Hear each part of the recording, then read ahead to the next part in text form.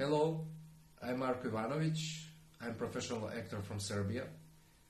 You can call me Mark on English. I was born 30 August 1990 in Skopje, Republic of Macedonia.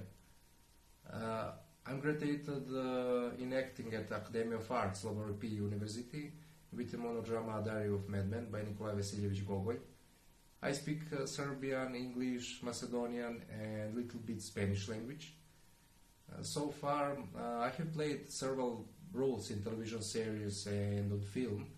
Some of them are Civil Servant, Clan, Dynasty, Emergency Center, Aviation, future documentary series Comrade Marko, and film Sunday, Storm, and other.